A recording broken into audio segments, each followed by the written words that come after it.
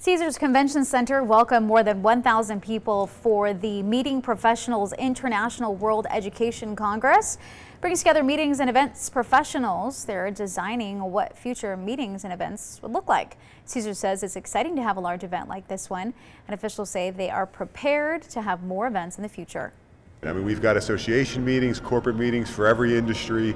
We've got trade shows. Our calendar is really great for the next 12, 18 months, and we're just excited to get back to work doing what we love. It's the first large meeting at the Caesars Convention Center since the start of the pandemic.